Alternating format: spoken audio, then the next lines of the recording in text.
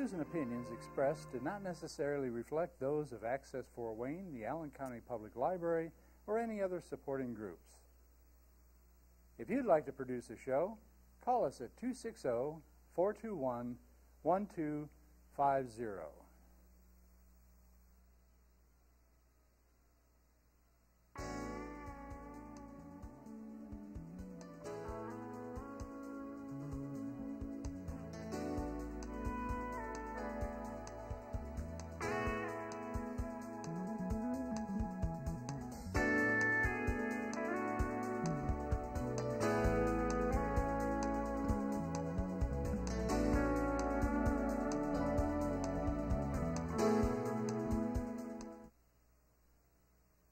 Hi, I'm Dr. Rudy Cashman, neurosurgeon, Fort Wayne, Indiana, 41 years, but I'm only 39 years old. Well, besides being a neurosurgeon, I've noticed over the last 30, 40 years that I've practiced that 75% of the patients that I'm looking at really is a physical presentation of stress. In other words, they don't need to be treated with injections and with surgery. They can be treated more gently. But that's not really what I'm witnessing in the community. So that's the reason I'm doing the show today called Doctor Second Opinion. Very many medical conditions are worth, frankly, a second opinion. There are just honest differences of opinion about how something should be treated, like a back problem, for example. You might have therapy or chiropractor or surgery or injection. So there's a lot of different ways. So if you can't make your mind to another opinion, you know it's important.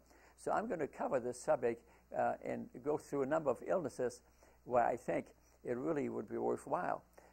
For example, questions you maybe ought to ask yourself in these first few questions, why don't we rate them 1 to 10? And write it on a piece of paper and keep track. How serious is my condition? Is this life-threatening? Could I become paralyzed? Or is this just a quick fix? Ask yourself, is this a quick fix? We're going to do this major operation or procedure or injection or medication because I'm unwilling to participate in my own health care. I don't want to lose weight. I don't want to exercise. Is that the case? Then you ought to, take that into consideration. What are the odds I don't need this? Frankly, a number of procedures that people have, just question about it. For example, a gallbladder operation, a back operation. There can be differences of opinion. I've even seen a difference of opinion, believe it or not, in a heart transplant. Yeah, you wouldn't believe it. I'll discuss that a little bit later. So what are the odds? Put down a number for yourself. How important is condition in my life? Am I just getting a quick fix here? Or is this life-threatening to me? Then, you have to get more serious about this. Maybe gather some opinions, if you have time. So give that a rating. And do I trust the doctor? Does he own the surgery center? Does he own the equipment? Is this a specialty hospital? Do they do only back surgery here? What do you think if you go to a specialty hospital they're going to do? Odds are they're going to promote their specialty, whether it be a heart place. I remember going to visit somebody at a heart hospital, and I spoke to the doctors about the books I've written about wellness and avoiding heart procedures as another alternative, and I wanted him to send the patient that he was treating, the person I was going there to help, to try perhaps some conservative management, a wellness center, or a place that would instruct the patient diet. He couldn't name a place. Mind you, he works in a major heart hospital, and in that heart hospital in Indianapolis, they did not have a wellness center. And if you ate the food that was in the cafeteria, you'd gain weight, maybe even cause a heart attack. Do you get my point? You get my point? So you got to know, where am I at? Where am I located at? And I give that a rating. Do I like the person? I talk a lot about in my lectures about the placebo effect. If you believe, that alone has a 70% chance of helping you, even if the procedure didn't do anything. So to have faith in your provider is very important. You have to like your provider. That's a placebo effect of the provider. That's a real thing. It's a real thing. If you feel negative about the provider. That's a nocebo. I'll explain that later.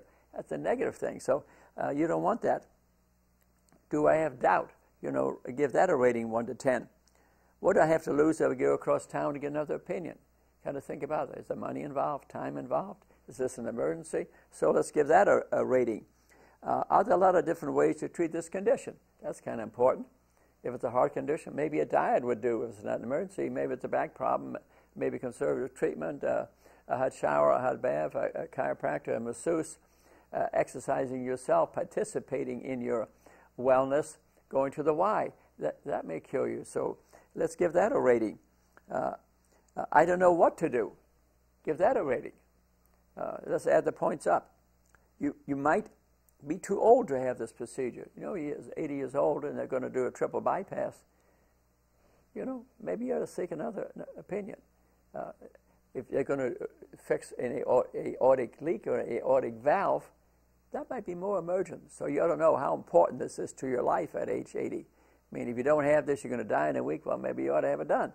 But if there are alternative ways of dealing with it, but that includes operations, but medications. You're 80 years old and you're 15 medications. Wait a minute. I see a lot of that. I would say maybe at best need 3 or 4. So you need to know, maybe get some other opinions. Not just stop the medicine, but get some other opinions. Actually, I've seen some pretty darn good results when an 85-year-old said, I'm not going to take these 15 pills and took one, and he's healthy as can be. So I'm not suggesting that, but I'm saying I've seen it. And considering the cost, is it worth it? Give it a rating. Is this standard of treatment or is it experimental? You need to find that out. Are you part of a research group and they didn't tell you about it, or making you sign forms? They're trying things out on you. You need to give that a rating. But don't drag out the process. If your life is threatened, work quickly, and not the day of surgery. But even life-threatening things, you can demand a second opinion. They ought to be provided in most big hospitals within an hour or so, if you feel like that's what you need. There's some other questions you'd ask yourself, and you don't necessarily need to give these a rating, but the other ones you can total it up and see where you're at. And what else is being done to treat this condition besides surgery? You ought to ask yourself that. Are there other things that can be done? Is conservative treatment, chiropractic treatment, go into a wellness center like our own? If you're having just light angina, it comes and goes, it isn't a major threat. I heard Dr. Caldwell Esselstyn say at a lecture last Friday, I went to Anderson, I heard him in person, he wrote that famous book, Preventing, Stopping, and Reversing Heart Disease. He says eating a high-dense nutrient diet, way of eating, could remove angina within 2 or 3 weeks. That might be worth it versus an angiogram or angioplasty. What are the negatives of not doing something, or of the medication? What are the side effects of the injection? What are the side effects? Is the injection the key to unlock the door to get narcotics, and now you're going to be a narcotic addict? You need to know that. Look around the waiting room. What are you looking at? A bunch of addicted people or healthy-looking people? And where will they have the treatment? It's important to know. Is it outpatient? Are you going to have a major spine operation? It's an outpatient center not attached to a hospital. You got to worry about that. You're going to have something done into dental office where they put you asleep or half asleep. They're going to work on your teeth. You better be with an experienced individual. He's not used to giving semi-anesthesia. There's a risk located there, because if you have a cardiac arrest, this is not a hospital. They're not going to jump on your chest and resuscitate you like they would in a hospital with a team of 5 or 6 people. Dr. Blue, that's what that means. They're going to call Dr. Blue in a dental office. I don't think it's going to be that simple. And have there been valid studies in its effectiveness? Have there been double-blind studies? A lot of back fusions today have never had double-blind studies. They're done anyway. So you need to know that. Where can I get more information?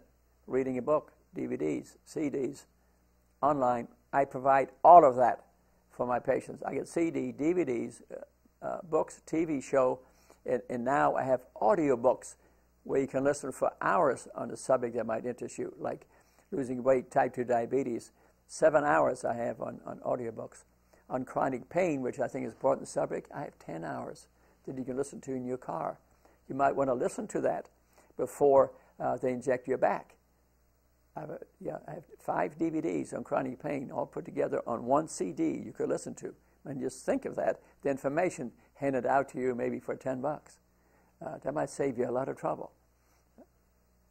Can I take medication instead of having surgery? Now, there's a thought for you. Medications have side effects, so you need to go to the side effects. How long do I have to be on it? Or maybe I could try medication for 2 or 3 weeks. I get a pain down my leg, but I'm not paralyzed, I'm not numb. You might try steroid for a week or 2, and maybe take it away. I've seen them many times.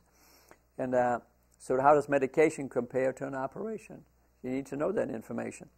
And how long will I have to take the medication? Do you have to be on it for 5 years? That gets expensive. You could have side effects, so you need to know that. How much of this will I have to pay out of pocket? That's a good question. You're going to end up with a $5,000 bill, $30,000 bill, $100,000 bill. If conservative management might get you well, which would be true for a significant number of heart procedures, significant number of back procedures, which I'm familiar with, even some abdominal procedure. Does that gallbladder need to be removed? Recently I had a patient of mine. I'm walking through the pre-surgical area, and she's a fibromyalgia patient. Generally, they can be treated conservatively. And I said, Jane, what are you doing here? She says, I'm having my gallbladder removed. And I said, where's the pain? She pointed to her bladder. That's not where the gallbladder is. And she had a lot of mind-body illnesses to begin with, so I suspect that gallbladder disappeared for not a very good reason. So it's good to get opinions. Could the medication interact with other pills I'm taking? That's kind of important to know. And can you tell me about any studies that have been done on the treatment of my condition through medication? The doctor ought to know. If he doesn't, you should be concerned. Is anything else I should know about the pros and cons of going this route? Good questions. And remember, the standard of care is not always the best care, contrary to what you might think. Remember, the gold standard treatment of the condition that has been there for years may turn into rust like tarnished silver. Let me give an example. Dr. Halstead recommended radical mastectomy for breast cancer over 100 years ago. For 100 years, that was the standard of treatment.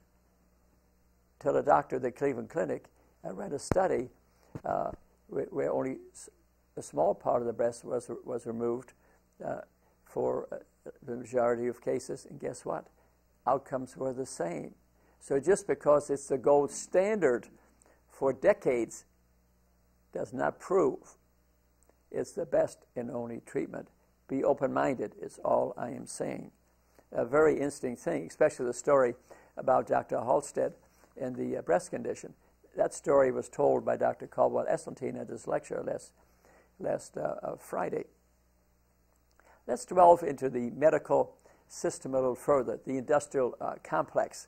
And this gets sort of complex and sort of interesting. And let's talk about corporate profits. What is medicine today? We have private hospitals that are owned by corporations.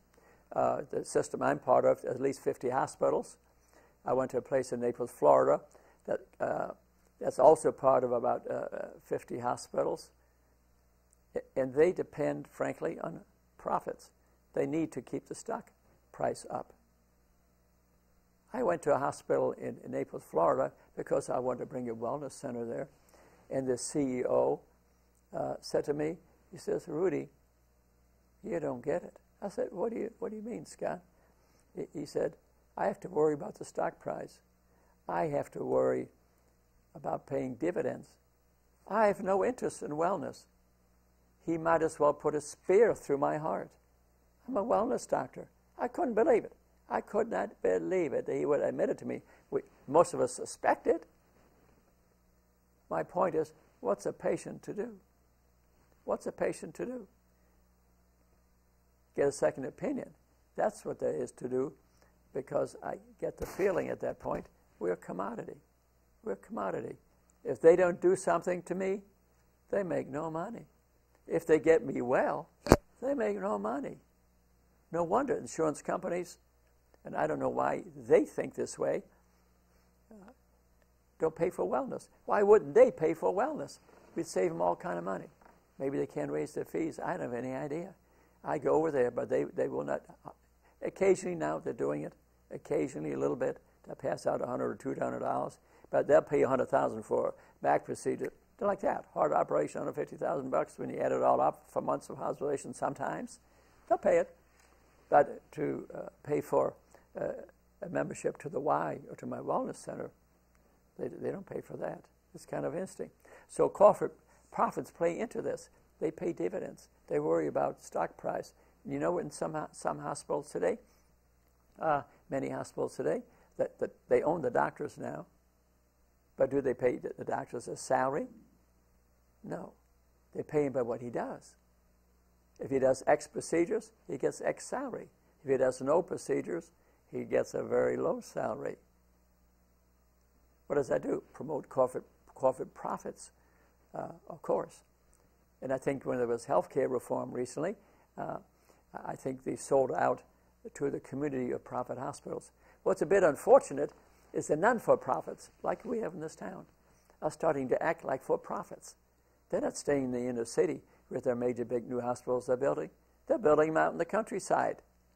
They're supposed to be the ones that don't pay taxes and provide some charity, which they do, but also does the for-profit hospital in town. They're acting the same. One pays taxes, one doesn't pay taxes. They're acting like they're twins. How much money they spend, for example, advertising in the newspapers is beyond human belief. We could do a lot of great free work with that money, or charge people less for having things done. So medical corporations are a huge part of the medical complex, and we are facing the industrial complex. Corporate profits are important. So that's the reason. That's the reason I'm writing a book on second opinions, and I'm doing this show. But it also is affecting research. You know, you used to read the New England Journal, and the doctors doing the research there were not paid by any drug company or instrument company, anything. They were independent researchers working off a government grant, and you could trust their opinion. But John Abramson published a book recently called Overdosed America, and he brings up in there that most of these people that are publishing these very supposedly great articles, you don't know whether to trust them or not. They get their foot in the pharmaceutical industry. They get their foot in the instrument, in the industrial complex. You can't totally believe what they say. Not every time, but you got to be suspicious. You got to be open-minded. And in New England Journal of Medicine, matter of fact, they admit it. They could no longer find doctors who could give true independent opinions. And that's really concerning. Of course, now, if a pharmaceutical company discovers a new drug, okay, they bring it to the FDA to have it studied. Guess what? The pharmaceutical company has to pay half the fee for the study, and the government pays the other half. That makes great sense. The trouble is these two guys are making friends now. And because the government is now involved and the pharmaceutical company is involved, guess what? That congressman is calling up and saying, would you hurry up and move this drug along? Would you help my friend with this pharma company? Yes, the politicians are getting involved. In John Abramson, in his very good book from Harvard, brings this up. So corporate profits throughout the medical system, and it's very difficult today to decide really what to trust. My motivation for Dr. Second Opinion, you know, I think I told it to you pretty much already. I went talking to the corporations, but my own thought process has changed. When I was born, I think my mother whispered in my ear, I should be a doctor. I watched her and her sister in Germany during the war do all the medical care of a community. They were not doctors, they were midwives and a part nurse. I saw them operate in the living room without anesthesia or sterile condition or anything like that, draining major abscesses of the knees and shoulders. I saw all that as a child. So I always wanted to be a doctor, and I've always felt kind of altruistic. That's why at age 39, maybe a bit older, maybe significantly older, I'm still practicing medicine because I love it. I love it. I wouldn't give this up. I wouldn't give this up for anything. The feeling I have for health care, you know, my altruistic feeling, started leaving me a number of years ago because I thought too much was being done to the patient. Let me give you an example. I saw a patient that had had almost 100 injections of their back, and then she came to see me in 13 MRIs over 6 years. Instead of saying, "Where do you hurt?" I asked her, "And what's going on in your life?" She said, "Well, this started when I lost my 16-year-old daughter in an accident." Just think of the stress of that. And someone made a back case out of it, over 100 injections, over 3 different pain doctors, and then they addicted her to narcotics. I then started her on a wellness program, and I got her well in the year. So that was my motivation, really, towards wellness. Then I handed out Dr. Schindler's book, How to Live 365 Days a Year. He was an internist from Chicago, and he wrote this book. And I handed out probably 5,000 copies free over the years, and educate the patient about their wellness.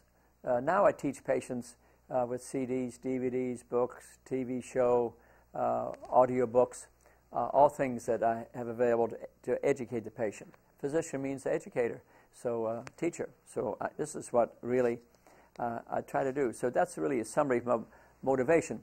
Let's go to the next subject a little bit. Placebo, you know, I mentioned that before. I will heal. It can be a pill. You believe it, 70% chance it'll work. A placebo can be a doctor. When I speak to some people and they realize I'm coming from the heart, then I get a lot of them well, frankly, that way. Because they know I mean it, and I care for them, that I love them, and I can be a placebo. An accidental operation can be a placebo, or even a regular operation. I have seen people have major operations, and for about 2 or 3 months, they seem to be well. That's a placebo effect many times. It may have had nothing to do with what was done at surgery. Yes, this indeed is true. It can be a major procedure. I had a patient not too long ago myself. I've done it. He owned a factory, 35 employees, having leg pain all the time, MRIs negative. And finally he comes to see me one Friday and he says, "Doc, if you don't do something, I'm going to close my factory." And 35 people don't have a job. Now that got my attention pretty well. And so I said, "Well, I explore the nerve. Maybe there's a hidden disc." That can happen. I explored the nerve. I found nothing. Nothing. What did I say to the patient? Now I had to be a bit of a healer. I said, "Well, the nerve was swollen. I moved it over a little bit, and I took some pressure off it." You know what? By Monday, he was working. No pain. That's a placebo effect. So a well-intentioned procedure, even finding nothing, can indeed get a patient well on occasion. But you don't want to do that on a regular basis. But occasionally, even I'm forced to do it. But I've seen patients who've had major fusions done when I thought they weren't indicated. For a couple of months, they seem to do pretty well. And then the mind breaks down, and they're often running, you know, with something else. That's the placebo. What about the nocebo? That's the opposite. I talked to 400 doctors, and none of them know what nocebo meant. I never met a patient who knew what it meant. It's not well known. I didn't even know it until I read about maybe 6, 7 years ago in a book on fibromyalgia. But it's how we speak to people, how we use diagnostic tests, MRIs, overread them, read more into them than there really is. And I tell you, and I don't mind saying it, radiologists, x-ray specialists are real good at it, describing every dinky little thing on an MRI scan. That's a natural process of aging, and making the family doctor looks at the report, the patient looks at the report, think there's something horribly wrong.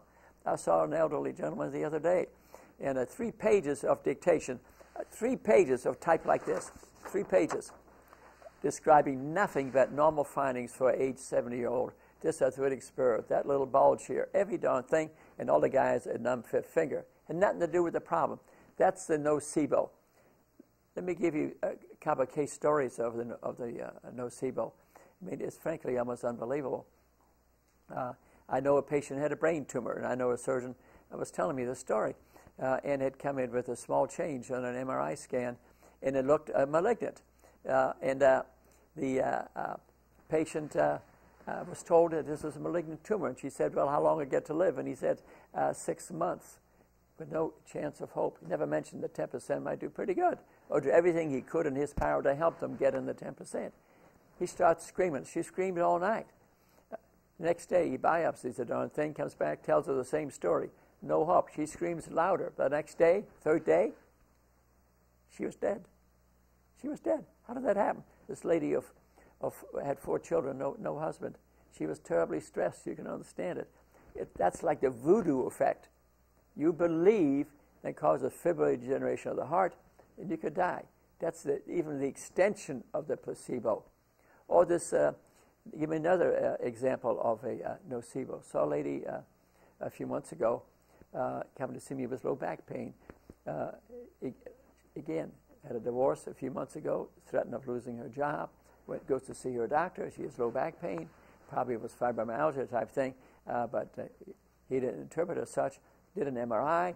It shows the changes that you expect in an overweight person at age 45. You expect that 4 or 5 discs to be degenerated. Told her she needed a back operation. Sent her to me. She comes with a 3-page X-ray report, all overread by the radiologist.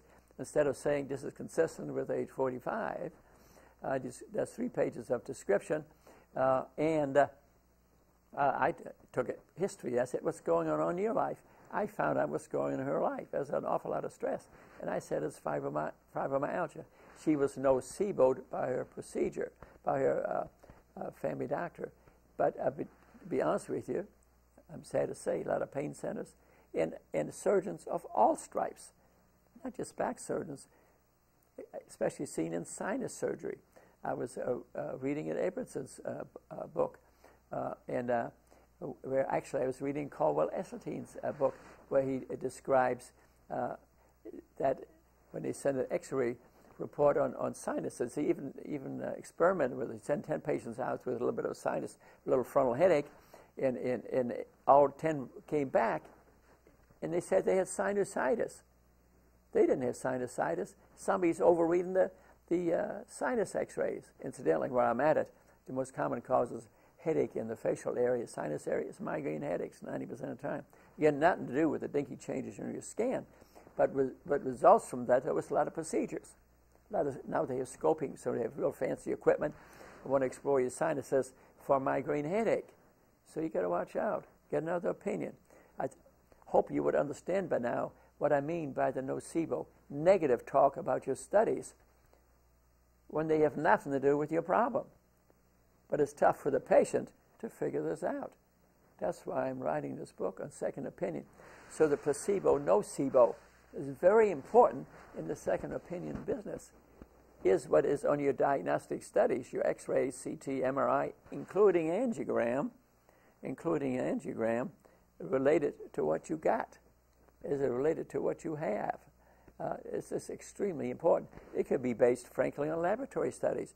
Is this abnormality they're talking to you about in your blood related to your condition? Or is this just going to start a process of overstudying things when it may not be needed?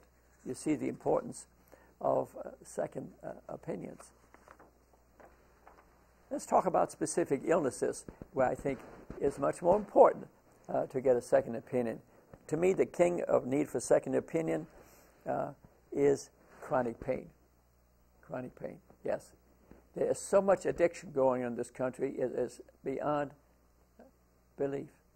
The most common cause of death from a narcotic across the nation and in our counties here is a physician prescription, not the guys from Colombia or Mexico that are selling us drugs or providing the drugs. It's the prescription that is killing, most common cause of death from a narcotic. It is rampant out there. I'm sure you have a neighbor or friend who has a problem along this line. One of my best friend's daughter died from a narcotic overdose provided by a pain center. And I don't see anybody doing anything about it. Our law agencies have not enforced the law in this area very much. In Florida, they changed the law.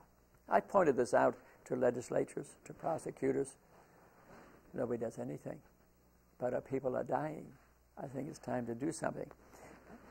So what about pain? We have acute pain. You break something. The brain tells you where the break is at. Let's say it's in my wrist.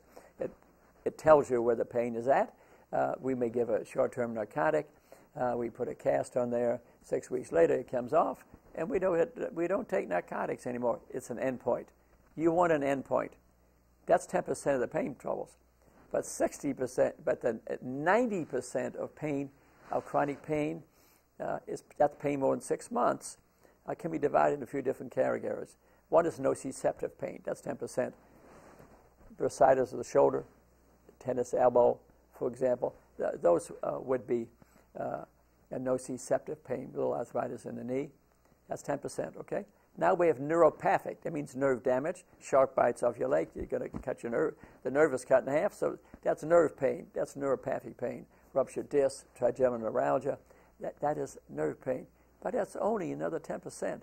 That's been confirmed to me by psychiatrists, so I'm pretty certain of the figure. It's 10% or less. But if you read some pain books, Emily Thurston's latest book on pain, she says it's 90%. Who is she kidding? Well, for one thing, she's not a doctor, and she hung out at 6 or 7 pain centers, and somebody brainwashed this lady. 50 to 70% of the pain is, I've read 3 different pain books. They had no name for it. They try to call it neuropathic pain. But what does that pain do to? Anger, anxiety, fear, depression. That's the cause of at least 50% of the pain problems. But when they go see the pain center or their physician, he does a nocebo, points out the normal process of aging on the MRI, and says that's the reason you have your pain. And now this patient who's having centralized pain, I don't call it sciatic pain, it's real pain. It's real pain. Relates it to an X-ray study, does a nocebo, and then the nocebo of that study is used to start the addictive process. They inject it, they treat it, they work off of this thing. You go to a pain center, and the first thing they want to do is an injection. Now, why would that be? That's the key that unlocks the door to the next step, the narcotic. The patient is looking for dopamine. They don't feel right. They have anxiety, fear, depression, real symptoms presenting itself as pain. Now, there are narcotics. What do narcotics do? They sensitize your brain cells, and more sensitive, more sensitive, more sensitive, more narcotics. You know, first it's hydrocodone, and then maybe it's Tylenol 3 with codeine, and then it leads to OxyContin, and then to fentanyl, constantly escalating the thing and sensitizing your brain. That is what's happening because narcotics cause an overwhelming high and an overwhelming craving. They make you feel better. The whole world could use dopamine. In these economic times, we all could use some dopamine. But the darn trouble is the dopamine should come from exercise and laughter, your own endorphins, your own dopamine, your own morphine, not from external narcotics, which, see, your own endorphins are not addictive. But the narcotics that are externally supplied are addictive. And now you become a drug addict. Now you become a drug addict. The hallways of a lot of pain centers, the people are lying in the floor of the hallway. I've seen it. Patients describe it to me. Patients describe it to me. So before they deal with your chronic pain, a second opinion really is extremely important. But a lot of the people that is so craving for dopamine and narcotics, they're not going to go seek a second opinion. I try to tell some of these patients where it's anger, fear, and depression, they think it's their X-ray, and I tell them it's not their X-ray. You see, there's a centralized area of pain where the pain is largely located in the thalamus and the cingulate gyrus, and there's the decentralized area, the spinal cord area. Of course, the providers want to talk about the spinal cord because that's where the procedures are. That's where the money is. That's where the injections are. That's where the facet blocks are. That's where they want to put instrumentation in there. There's no money to be made in the brain. You got to talk to those people. You see the point? I'd like to put a name to this 50% that it's not related to any study. I call it metabolic pain. I just picked a term. I have a chapter of that in my pain book. I published a book, Fraud of Chronic Pain. I face it head on. I think it's worth reading.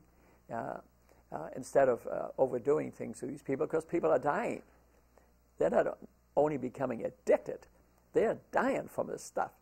So to seek a second opinion for chronic pain, I think is extremely important, but it's very difficult to do when you're already addicted to the drugs.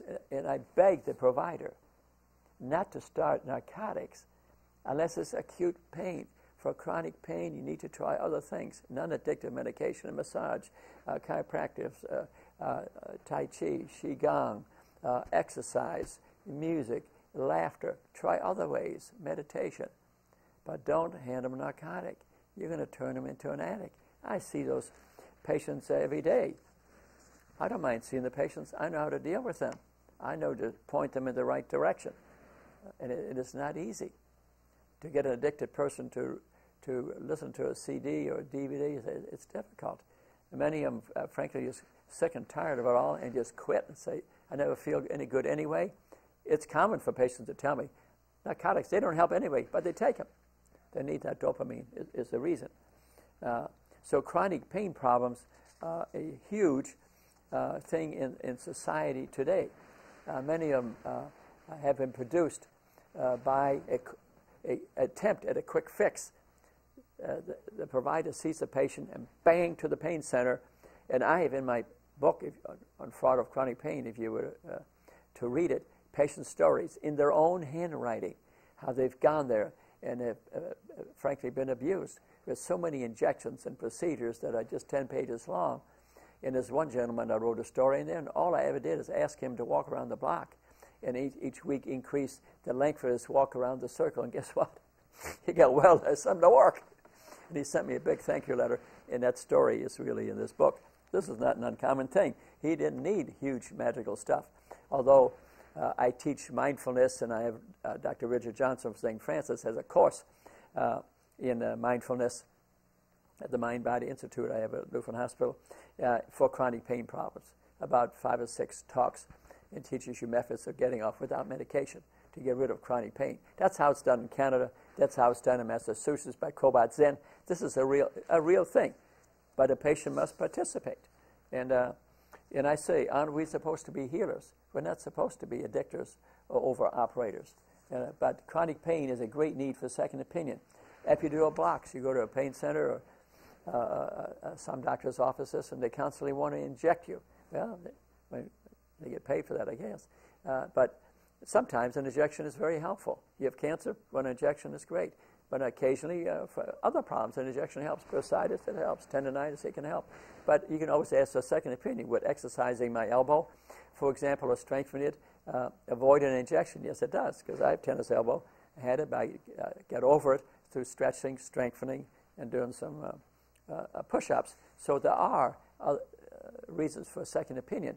So epidural blocks, many patients I see, they come back, didn't do any good, or lasted a day or two. An occasional patient says it was great. Was it the placebo effect? You never know. As long as you believe, maybe it was the placebo effect. And some things, of course, they clearly help. So be careful. I see patients have 50 epidural blocks. And I saw a patient the other day in the hospital. In fact, the last block she had, I spent Friday night, after I even went to Anderson, listened to that lecture, I came back. And at my age 39, actually I did 4 operations. I had 3 on the schedule. But a 4th one was an abscess in the spine from an injection at a pain center. He promptly referred the patient. He did everything that he could. And she's going to be fine. But when I took her history the next day, she'd been to one pain doctor for 10 years, had 55 injections, she told me. And then she went to another pain center, and the same process is starting over again. There is it just is a different way. There can be a different opinion about it. I'm just giving you my opinion. And spinal implants, the same thing. Yesterday, one of the psychologists from a pain center attended one of my lectures on the mind body, and I wanted to thank her for coming. We had a little bit of discussion. And she screens the patients who are going to have instrumentation placed in the spine, stimulators and intrathecal injections and pumps and things like that. For cancer, good thing. But to do it for chronic benign pain, I think it's questionable. It may help a few patients, but remember, you get a monkey on your back when you get that. It constantly needs to be adjusted, and some people will claim it's a wonderful way of life, But you notice most of them are on disability. Maybe they were looking for that in the first place. I don't know. But you don't see a lot of perfectly well people who have a stimulator in their back. And that's worth getting a second opinion about. Could other methods work? Could a wellness program work? Here's an interesting thought. There's 70% that don't participate. When I gave my little talk in memory, we talked about Naples, Florida, and I talked to Scott, and Scott said, and you realize, Rudy, the reason I'm interested in wellness, and I'm interested in you providing wellness here, that 70% of the people don't participate in their health care. You probably don't believe this, but it's in the literature. It's in the literature. But I told Scott, that may be true, they come to see you, but that's not true when they see me, because I spend time with the patients. They realize I love them and care about them. I don't care if you're 100 years old, and I don't care if you're a prisoner. I will treat you the same, and you will feel that I care about you. I don't care who you are, and you will realize that, and I can motivate a lot higher group of people. And I think providers need to be trained in motivation, how to motivate somebody. But of course, that's not in the test in med school. They don't teach motivation there. How do you motivate somebody to wellness? I wrote a book on that, 38 chapters. I mean, there's a million ways to motivate somebody, but I try to put about 38 ways together.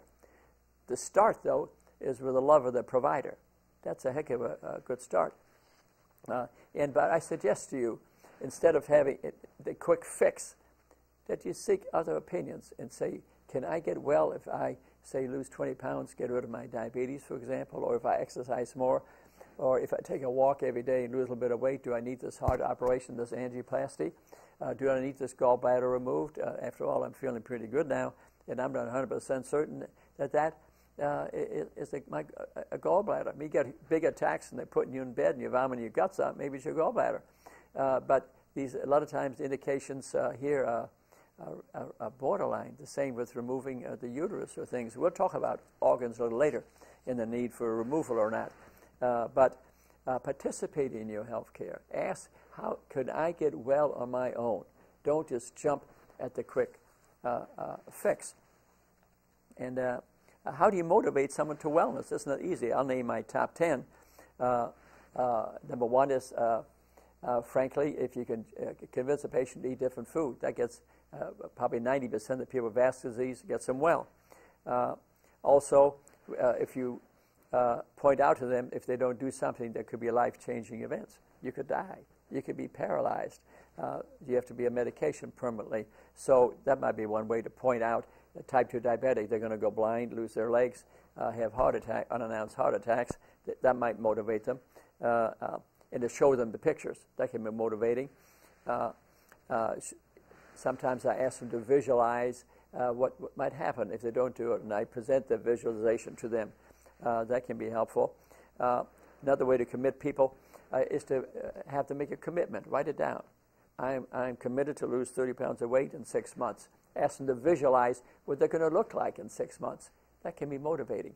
Your subconscious mind starts to go to work. Remember what I said? There's a doctor living within you, so we can put him to work. Power of positive thinking. If you can convince a patient to think positively instead of negatively about their own health, that can be motivating. And to teach them the mind-body connection, what the mind can do to their body, then to begin to realize their thought process, how they think, how they eat, is causing some of these conditions. That can be motivating. And the will to live. Ask the patient, they want to live to be 100? Well, they want to live. I commonly ask people, do you want to live to be 100? Yes, I want to live to be 100. Well, then you have to do something. And then I write down for them what they need to do. That can be motivating. Meditative techniques can be used to motivate people to quiet their mind so they're less stressful, get rid of their pain. That can be motivating. And some patients, I treat them Tai Chi, Qigong. I send them to the wellness studio, Zumba dancing, ballroom dancing, all these methods of starting to get people well and motivating them towards wellness. You start slow and say, yeah, you lost 2 pounds. Great. And it can be motivating. And for them to establish a purpose in life. I think this is a big thing. Here I am at age 39, having a wonderful time. I got a purpose. I get a lot of people well. Every 3 days, somebody walks out to me and says, wants me to take the picture because they no longer have type 2 diabetes and they lost a lot of weight. You ought to see my cell phone. Man, I get zillions of pictures in there, people before and after. They love it. It's motivating to them. I show them these pictures. So I have a purpose of getting people well. Today I saw a patient, quite elderly. He told me he had made 25 models of the Christmas scene, and he was going to give it to his church, to the children, to the first graders, to have a school there. This Christmas he already has 50 ready. He's going to give them to a private high school because his wife teaches there. So I gave him a bigger vision. I said, next year I want you to make 100. And I want you to go to the inner city Y and provide it for the inner city children. He said he would do it. He has a purpose. Do you think that guy's going to be alive in the next year? I guarantee it. He has a purpose in life. And I'll be there when he presents these 100 religious scenes. And let's talk a minute about disappearing organs and body parts.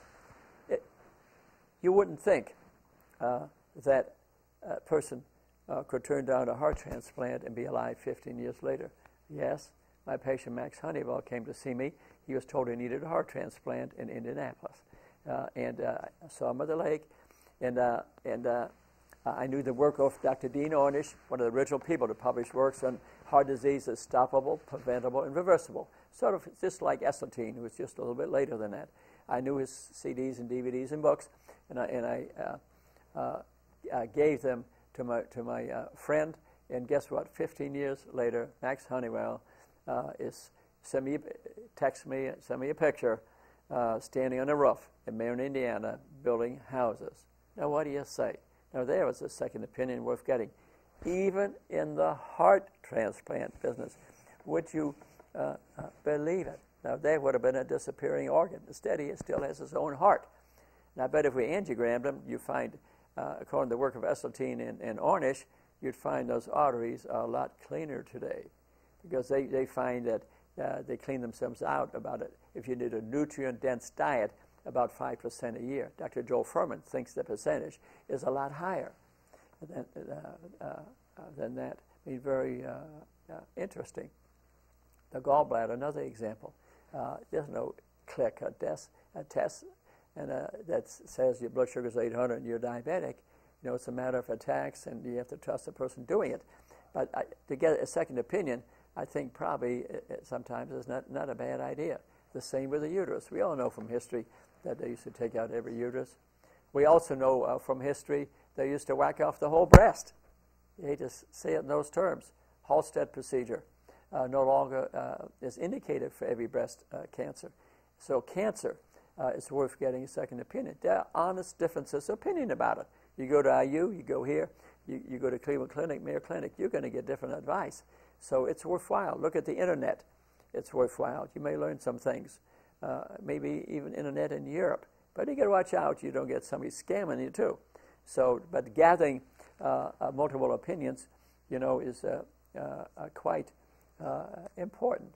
But even in other procedures like polyps and things that they want to remove, you know, for example, right now, according to studies, they're not recommending you get scoped. I saw it in the paper, getting scoped beyond age 75. If you had a scope in the last few years, to get another one at age 75, long-term studies prove it has very little value. So I don't say don't follow that. I say study that, get another opinion about it. Is that true, doctor? I'm not making a recommendation here. I'm just saying I'm starting to read about that. And are they just trying to save money, or is that actually true? That was out of the literature. So do I really need this prostate surgery or this radiation, or even a PSA that's done to question, is it worth getting a blood test for the PSA? Jeez. I mean, I wouldn't think that's necessarily a good idea, but studies are starting to show maybe it's not necessary beyond a certain age. So if they're going to take away one of your organs, I think I'd, get a second opinion about it. You can't replace that.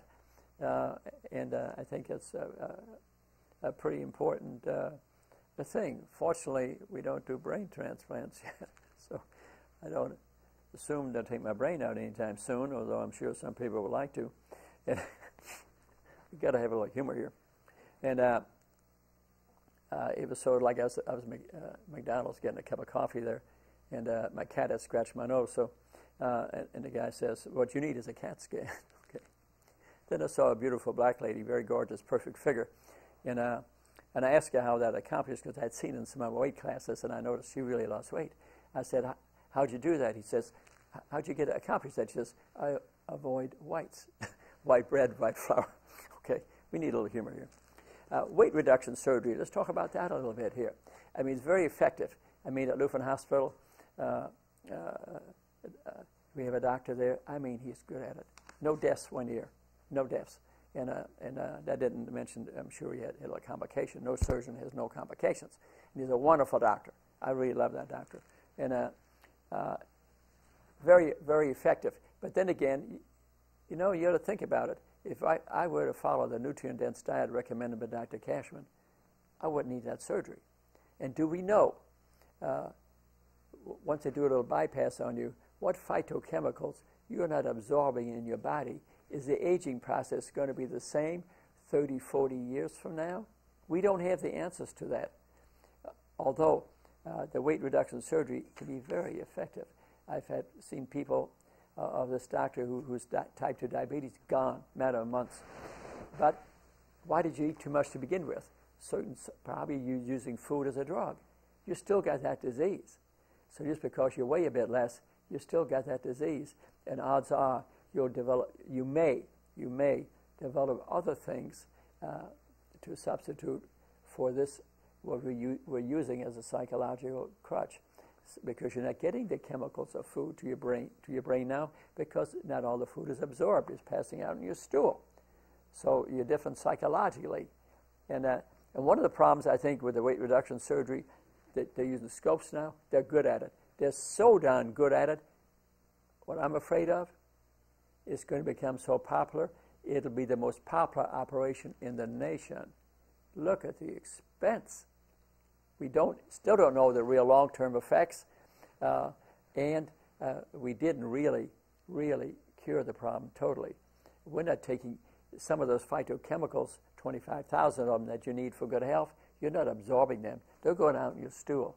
Now, I'll bet you down the line we'll find out things that we may not like to hear. That's my educated guess on the matter. So to get a second opinion and to consider maybe a way of eating instead of an operation, and especially if this procedure, because it's getting so good that it could devastate the nation economically and the people in the long run, and not totally cure the condition to begin with, the cost involved, and there's risk. What do you think the anesthetic risk of a 400 or 500-pound patient on the operating table? I've watched that surgery. It is frightening. But in spite of that, the people are so skillful there, they get most of the people through it. But you're taking a risk, especially anesthetic risk. Can you imagine resuscitating a 400-pound individual? I mean, it's very difficult. Let's talk about osteoporosis for a minute. You know, everybody thinks osteoporosis, all women get it because the estrogen goes down, and they develop osteoporosis. They fall down, they break their bones, right? It's the estrogen, correct? And it's old age, correct? Well, that happens to be wrong. The most common cause, actually, of osteoporosis is people who eat a protein diet, meat protein diet, not protein from plants. And what this does, it makes the blood so acidic if you eat a bunch of steaks, that calcium is leached out of the bones to neutralize the blood, to bring it back to equality. And and that is the biggest cause of big-time meat eaters have osteoporosis. I see it in men. I saw a man yesterday, 50 years old, a whole bunch of compression fractures, because he's affecting his bone structure by smoking, alcohol, and high-protein diet. So to eat a plant-based diet is very important to avoid osteoporosis. Think about that a bit. Compression fractures are quite common, and I see a lot of them. A significant number of women get them, much higher than men, but men get them too. So think of diet as an approach to it, and the medications have a lot of side effects. Study the side effects, and of course taking some vitamin D and some fish oil, things like that, can help you remain healthy, but your osteoporosis problem is not going to be solved by medication. High-dense nutrient diet, and the last thing is exercise. We develop sarcopenia. Sarcopenia, what's that? Weak muscles. And it's very big cause of, matter of fact, Dr. Joe Furman, who wrote a famous book, Eat to Live, nutrient way of eating, he would say sarcopenia is the biggest cause of osteoporosis. So to strengthen your muscles, very important, especially in women. We can double and triple our muscular strength into our 90s. We can only improve our VO2 max from our heart, maybe stay even, no matter what we do. But our muscle, to improve our muscle mass, is a #1 marker of proper aging. So remember that. You want to avoid osteoporosis, eat the right food, exercise regularly, vitamin D, maybe a multivitamin, and that can help osteoporosis. How do I know that? Well, in Africa, in China, where they were eating a plant diet years ago, no osteoporosis, no compression fractures. They moved to the United States, same, and it's not a racial thing. It's not a racial thing, not difference between black and whites, or it's not. It's a food they're eating. It's a food they're eating. So it's very important to eat the right food. Let's talk about a little bit here about diabetes and cardiovascular disease. If you go to the doctor and you say, I have type 2 diabetes, and he says, here's your pill, see you later, and you're overweight, don't accept it. Get a second opinion. If you get to a normal body mass index, you know what's going to happen to your type 2 diabetes? 90% of the time in 60 days, it's gone. I hardly ever meet a patient who says that he knew type 2 diabetes is curable, or what insulin resistance is, which is the cause of type 2 diabetes. I hardly ever met a patient that knows that. And to me, that's kind of sad. Maybe pathetic would be a good word, because it's a curable disease. It's the same as vascular disease. Dr. Esseltine, last Friday, when he lectured in his church in Anderson, Indiana, said, vascular disease, and Dr. Furman will say the same, Dr. McDougall will say the same, Hans Steele will say the same, Bernard will say the same, that vascular disease is preventable 90% of the time. So before they run at you with angioplasties and all sorts of things, ask the doctor, could I follow a nutrient way of eating, exercise, practice stress reduction, participate in my health care? Could I avoid this cardiac bypass surgery? Could I avoid this angioplasty? If you're dying, for Pete's sake, have these things done. But if it's an elective situation, you ought to get a second opinion and consider that, or listen to this opinion in the first place, or read the books that I've written on reversing type 2 diabetes and vascular disease. So really, in summary, I would say you can get a second opinion, frankly, almost about anything. The honest differences opinion about everything that I've mentioned. I respect that, but I want you to make the choice. I want you to decide what risks to take, and I want you to participate in your health care, and I want you to do something about your health instead of the quick fix. We do it, we get paid for it, but you're not cured. I can cure you. I can cure you by eating the proper diet and through exercise. Thank you very much for listening to this discussion of Dr. Second Opinion. This is the second DVD. I think I plan to have a third, and I'm going to have a guest, I think, Dr. Donald Reed, a trauma surgeon at Lutheran Hospital, excellent physician. I'm going to bring him along and get a second opinion from him. Thank you very much. Namaste.